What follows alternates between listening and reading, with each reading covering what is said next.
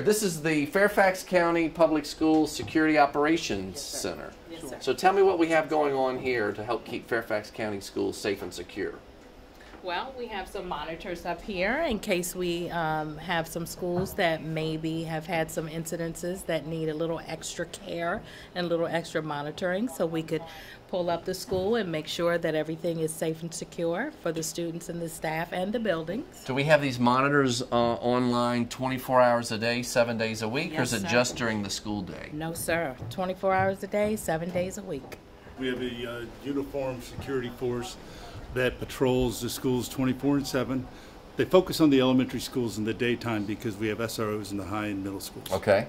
These are our monitors, Okay. and if we had an alarm, say if a building was closed and maybe we had an intrusion alarm, it would come up on this screen, and then that way we would be able to dispatch an officer out to make sure that everything was okay with the school. If a fire alarm is pulled in a school, are you aware of that Yes, through sir. this? It comes through this this panel right here, Okay. and we can monitor the fire Okay. alarms from here. Do we have a current group of officers who are out and about in Fairfax County Yes, Public sir. Schools right now? Yes, sir, and I know where they are Okay. because they've marked out, and I've written it down So here. we're going to call on one right now and tell them to come to Gatehouse. Is that We right? could do that, yes, sir. Okay.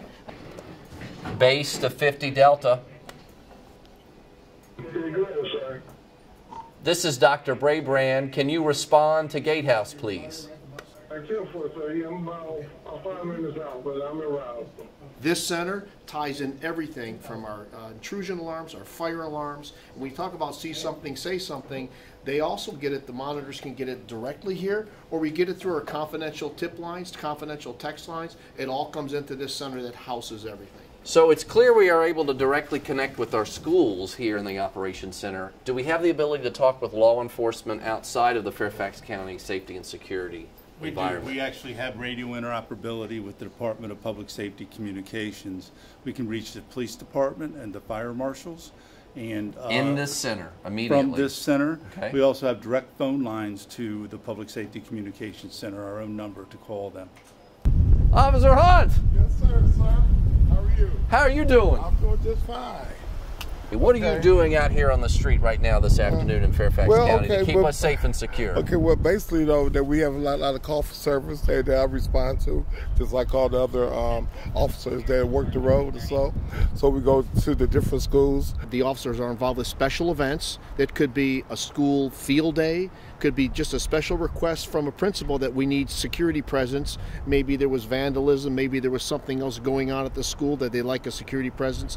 But we do it all the time for special events at any school. So it's an extra layer of support when principals need it. I really appreciate everything you're doing. Thank you. Tom, you too, Officer Hunt. No problem. Thank you. Jim, thanks again. Thank you. And thank you all. We're really blessed in Fairfax County to have great folks working to keep our schools, our students, and our staff safe and secure.